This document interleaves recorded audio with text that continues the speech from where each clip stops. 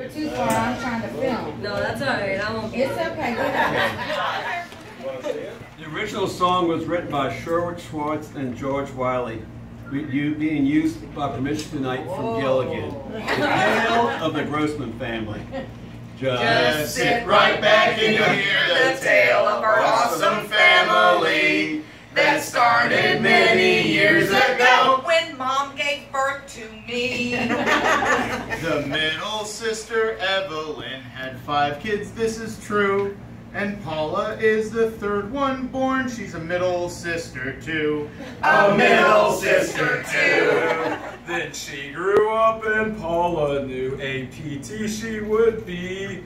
So work she did, then she met Jay, who wouldn't let her be.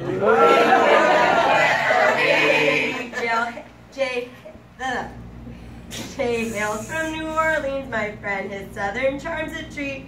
They married soon and had 3 sons, oh cute and oh so sweet. So cute and oh so sweet. Jacob, the oldest, is so big he likes to eat and drink.